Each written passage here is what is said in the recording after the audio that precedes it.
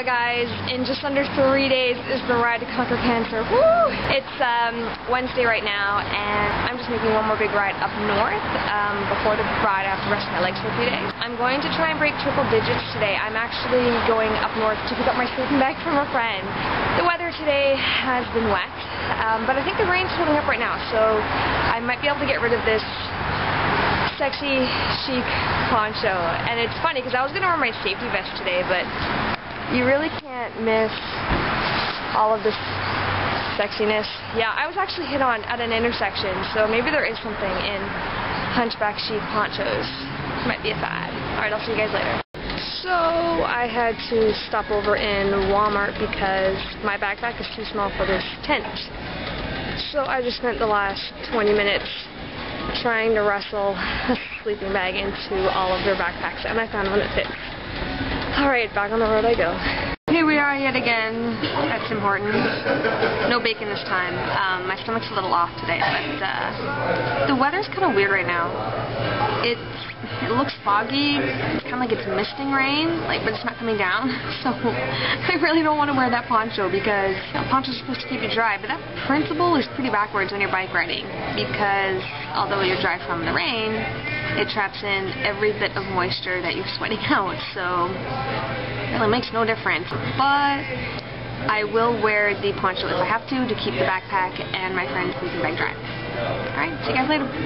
Hey, I'm just about to leave Aurora going back home, and I wanted to show you the intense fog. Normally, I'd be able to see the CN Tower right about now, and I can't even really see the intersection in front of me. Coming this way, going northbound, I was able to see my breath earlier. That's kind of weird weather. I made it! Oh, 100.69 kilometers. Holy frig.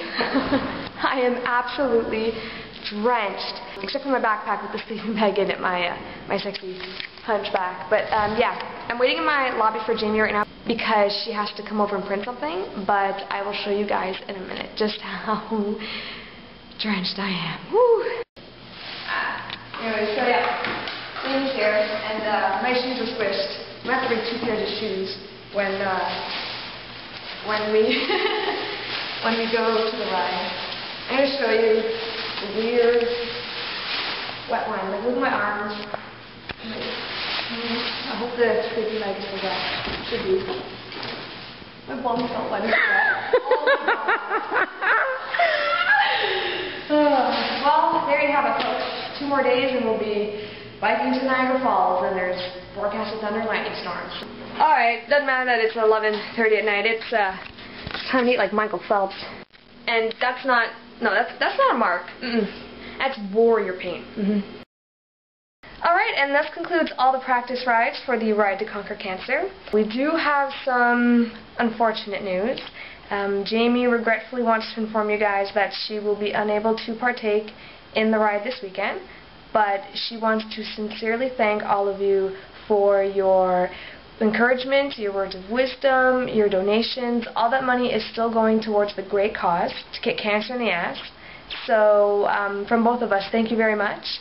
And hopefully the next time you see me, I will be on my way to Niagara Falls, rain or shine, thunder or lightning, in yellow jersey or freaking yellow poncho. Whew. Alright, I will see you guys later.